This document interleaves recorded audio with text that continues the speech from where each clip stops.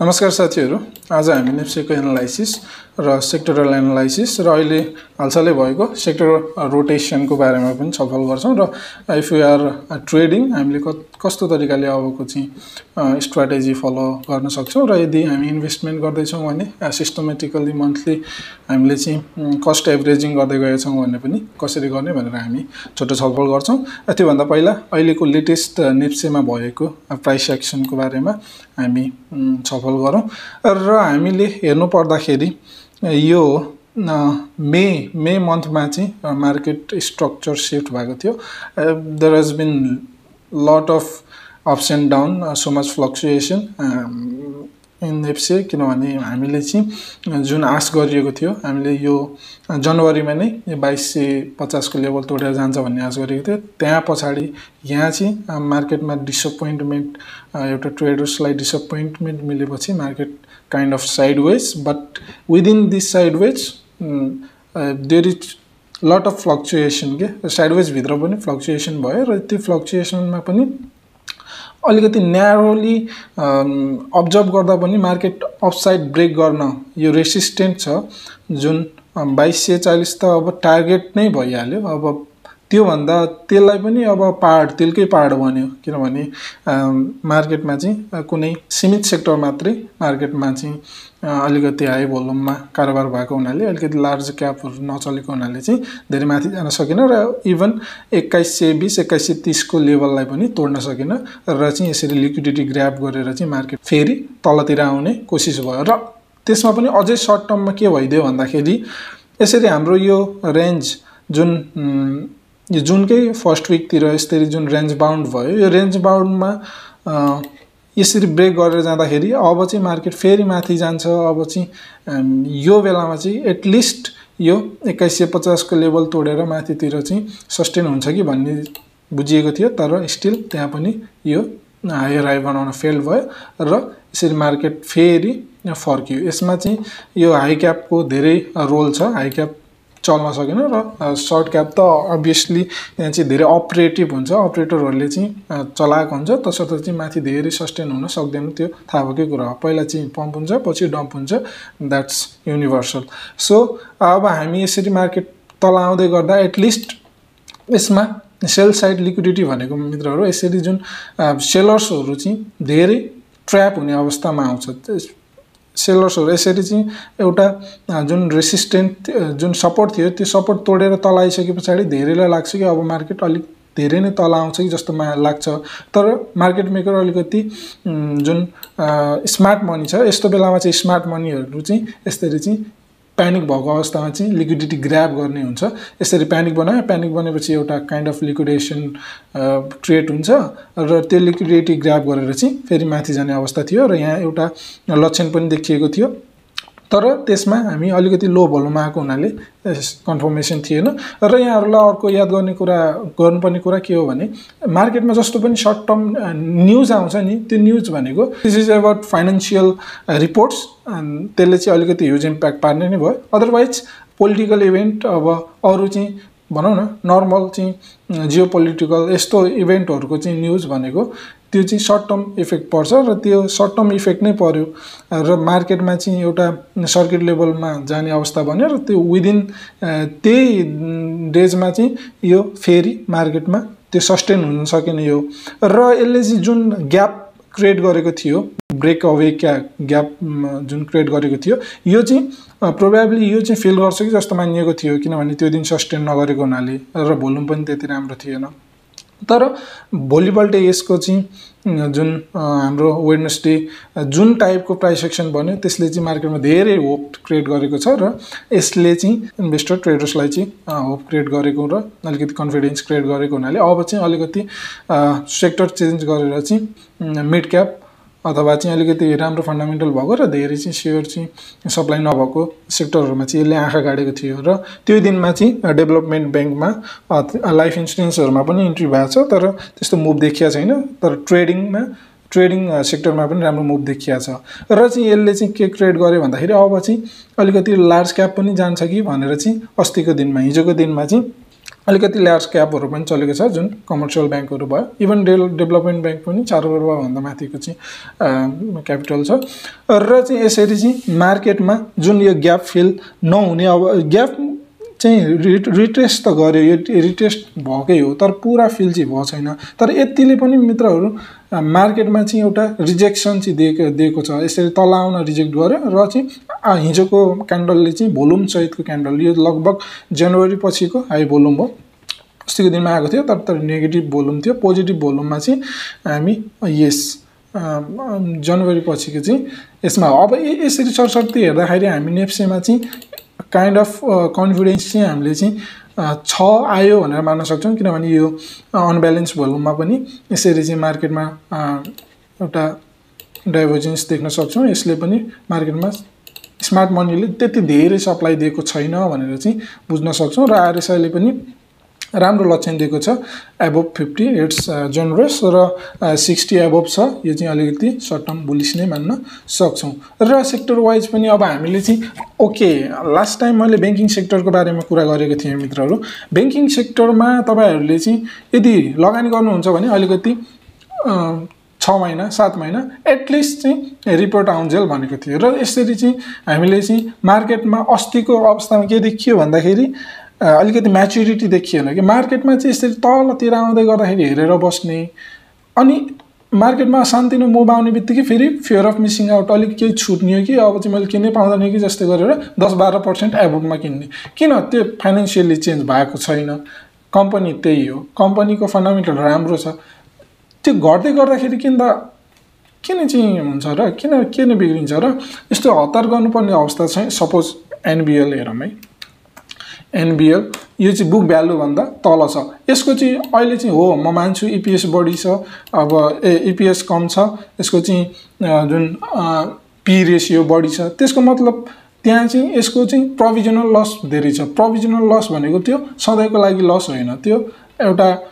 term wise loss हो अहिले चाहिँ जुन अहिले लोनमा चाहिँ अलिकति गडबड भएको छ लोन उठ्न सकिरहेको छैन त्यसको प्रोभिजनमा मात्रै नन परफर्मिङ लोनको लागि चाहिँ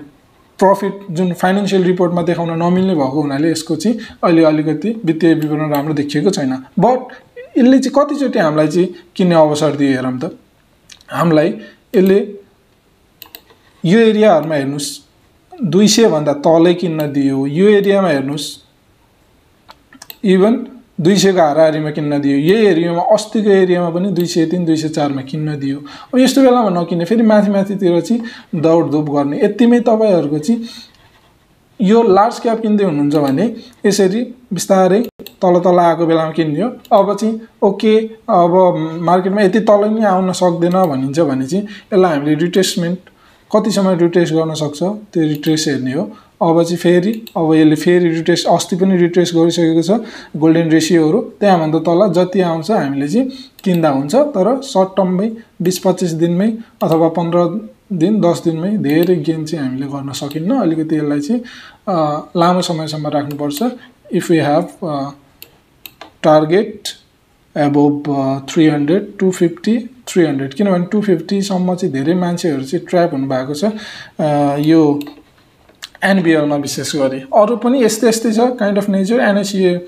लुकिङ गुड र चाहिँ अरु सेक्टर हेरौं हामीले चाहिँ अब हामीले what if we are trading है फाइनान्स अहिले चाहिँ फाइनान्स अलिकति यसले चाहिँ अलिकति रिस्क क्यारी गरेको छ अबको अवस्थामा चाहिँ if you are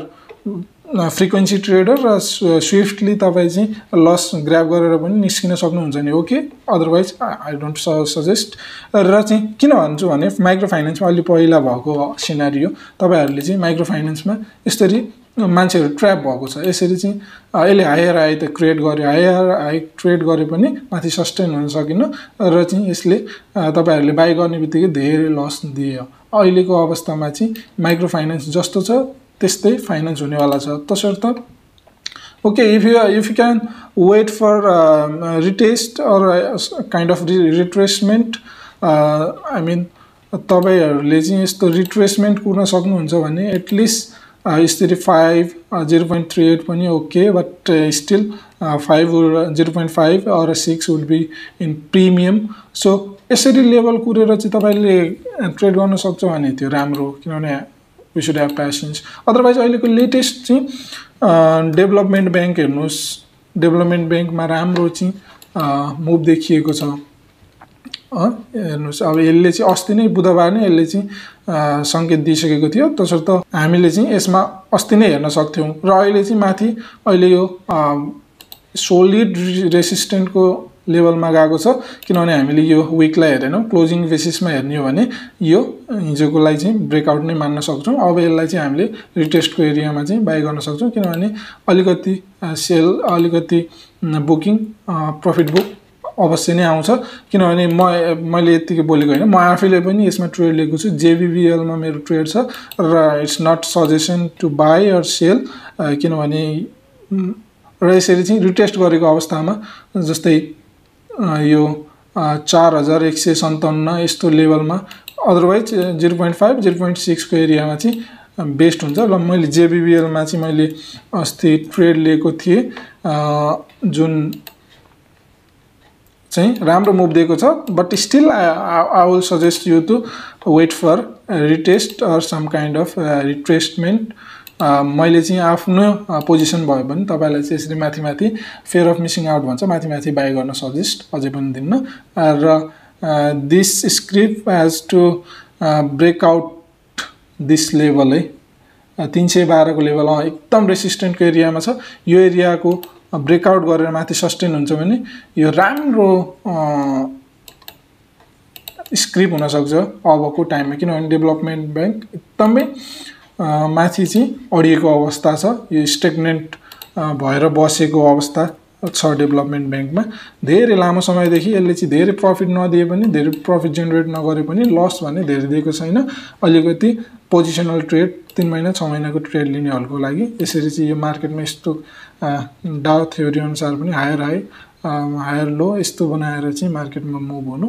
that's better so if you are हैविङ any kind of trade like positional trade short term trade यस्तो ट्रेड छ भने पनि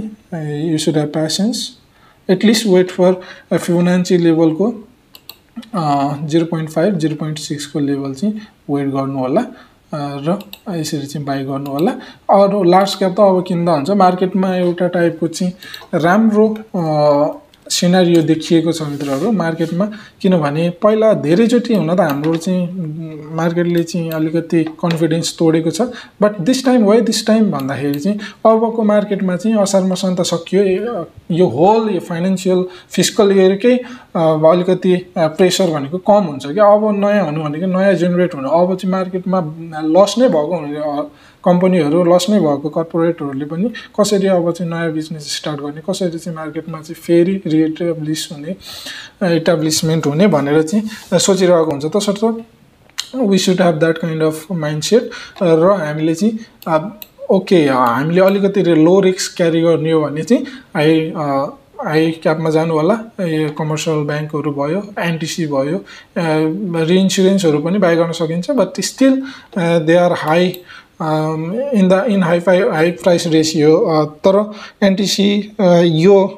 एनएलआईसीहरु एनआईसीएल इन्स्योरेन्स सेक्टरहरुको पनि राम्रो कम्पनीहरु फाइनान्शियली अब हामीलाई हाम्रो भन्ने ओभरअल नेप्सेको पी रेशियो विदेशी मार्केटको भन्दा धेरै छ हाम्रो ओभरअल सबै चाहिँ अलिकति हातमा गर्ने सेक्टरहरु मात्रै चाहिँ हामी फेयर प्राइस में पाउँछौं अब ग्राम को फेयर भ्यालु चाहिँ सूत्र अनुसार किन्ने भने so many company are above this level so हामीले चाहिँ रिस्क सबैमा छ रिस्क नलिने भने we should be out of market risk लिने हो भने चाहिँ मार्केटमा छिर्न सकिन्छ र सबैभन्दा लो रिस्क चाहिँ अहिलेको अवस्थामा कमर्शियल ब्याङ्क देखिन्छ तपाईहरु चाहिँ अझै लो रिस्क लिने हुन्छ भने you should wait for financial report of Q4 quarter 4 अब धेरै छैन within 1 month it will be published so यहाँहरुलाई चाहिँ यति नै हो मित्रहरु यहाँहरुलाई any kind of query if you have any kind of question regarding this market you can ask simply in comment box so this much for today thank you guys